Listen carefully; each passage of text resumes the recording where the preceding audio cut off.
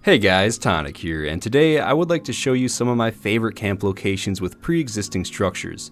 Now these are in no particular order, there is no ranking system for these. These are just some really cool camp locations that have some pre-existing stuff to build around, and they can make for some really unique camps. So with that being said, let's get right into it. First up, we have a really cool pre-existing bunker over in the mire. It's right here on the map just to the right of Haven Church, and here you will find this bunker that is sort of built into this hill. Now you can place your camp anywhere inside and you will be able to build in here. There is a big open area, and over in the back you have a kitchen and a bedroom. I have built a camp here before. I tried turning this place into a hobbit hole type thing from Lord of the Rings. Because it is kind of hidden, it's built right into the side of this hill, and it actually worked out pretty well. It wasn't too hard to build in here. You have a good amount of room to place tons of floor decor and wall decor. Also, one quick tip for building in pre-existing locations: sometimes you will run into issues where you can't place items down. For example, in the bedroom I can't place this bed down, and usually it's because the floor is slightly uneven. This is really easy to fix. All you have to do is place down a floor mat, and then you should be able to place down your item. And again, over here on this corner, I couldn't place down the set of armor, but all I had to do was place a floor mat and it worked right after that. Most of the time the floor mat sinks right into the ground, so you can't even see it. Lastly, another awesome bonus with this location is that if you place your camp module in a good spot, you can easily make use of this destroyed building, and behind the building there is actually a farm.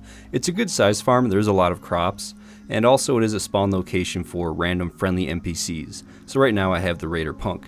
Up next we have an awesome location that is located right here on the map, just south of Becker Farm in the Toxic Valley. Here you will find two pre-war houses that are in surprisingly good condition, and you can place your camp module in the middle and build in and around both houses if you wanted to. Now this location has another NPC spawn. Here I have a scavenger trader, and walking into the first house we have a living room, a small kitchen, and a bathroom under the stairs. Going up the stairs we have a bedroom with a single bed and a bunk bed. Now heading over to the second house, this one is a little bit bigger. It has a door and a good sized front porch. The other building didn't have a door, but at least this one does.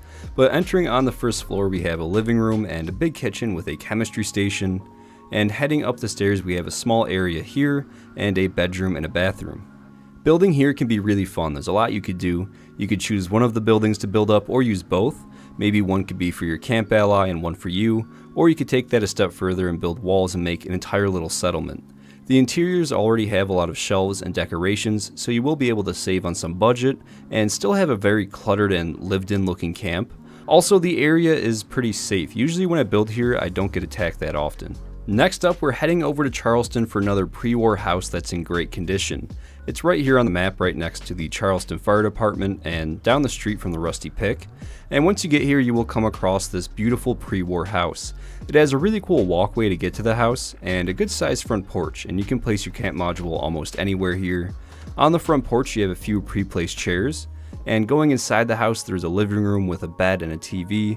Also you get this really cool attic area up here, and I like to place a tiny generator up here so that way it's hidden away but it can still power the whole house. Going down though you have a kitchen, and on the right there's a good sized bathroom.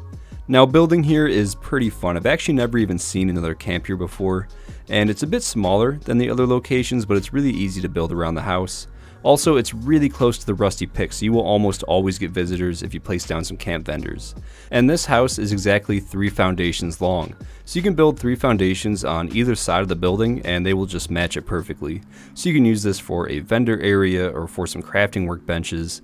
And lastly, it's a pretty safe location. I almost never get attacked here. This next one is right here on the map, just north of Camden Park and south of the Nuka-Cola plant, and this camp location is another pre-war house that's in good condition, and it has an awesome location right on the river.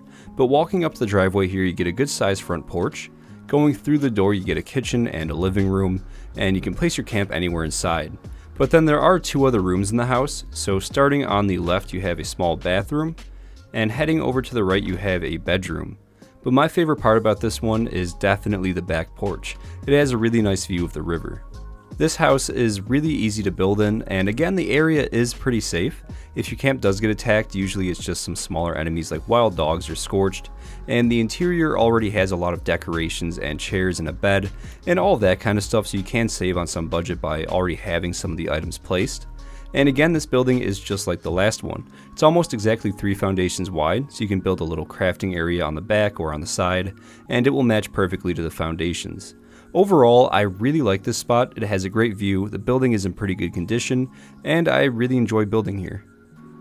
Now before we get to the final pre-existing location, I do have one honorable mention, and it's right here on the map right next to Welch Station, and here you will find this little coffee stand. Now it doesn't look like much, but it comes with this little dude right here named Murgle. It's the small orange cat that lives in the shack, and you can place your camp all around here. Out of all of these spots, this one is probably the most popular and well known just due to Murgle being here. But if you choose to build here, you get this little bar, and heading over to the back, there's a safe back there and some other items. There's also a destroyed shack and this cooking station type thing. There isn't a whole lot at this location, but it did feel wrong not to include this one in a top 5 pre-existing locations video. And now it's time for the final location. This one is right next to Bolton Greens in the Forest region, and out of all of these ones, this one is definitely my favorite. It's this giant log cabin, and it's a really good size. So you have this big porch right here that kind of wraps around the entire building. You have a dining room, there's also a living room, and this Whack-A-Commie machine doesn't work sadly. But going over here, we do have a closet, and taking a left here, there's a kitchen, a pretty good sized kitchen. Then there is also a bedroom with 2 bunk beds and a small bathroom. Now going upstairs, there is this really cool little area that you can kind of place a few items in. Then there is also a bedroom with a double bed and this old Mothman cultist ritual site. Or at least I think it's a Mothman cultist ritual site. There's a ton of bones and candles, and it seems like something that they would do. But going out back here, there is a small back porch. Then there is also this little field dressing station that has a radstag on it. And going up here, we have the big deck. Now on here, there's a ton of room, so you can kind of build whatever you want, and it does also have an amazing view of the forest region.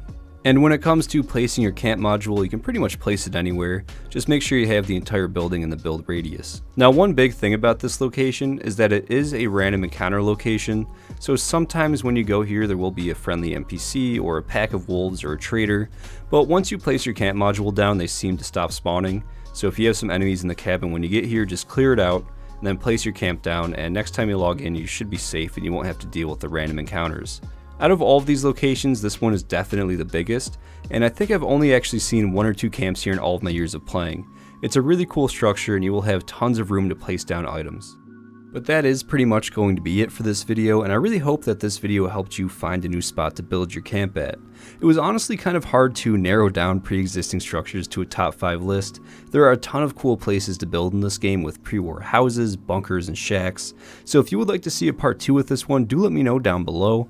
But again, that is pretty much going to be it for this video, so I would like to say thank you so much for stopping by and watching. I really do appreciate it.